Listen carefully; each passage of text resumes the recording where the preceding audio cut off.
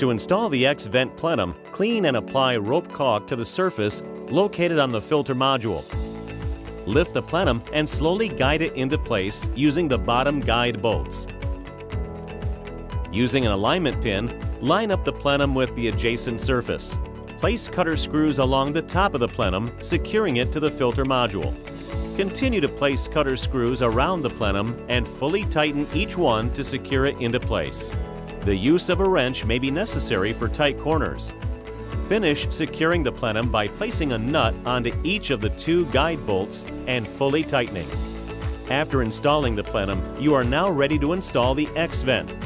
Lift the X-Vent up and carefully slide off onto the top of the plenum. For proper orientation, reference the label located on the X-Vent notating the opening side. Now, lift and place the X cover on top of the X-Vent. Make sure the X cover tabs are placed on desired opening side, matching the X-Vent orientation. Line up the holes in preparation for the cutter screws. Place cutter screws around the X-Vent and X cover and hand tighten. You may need to use an alignment pin to ensure proper alignment.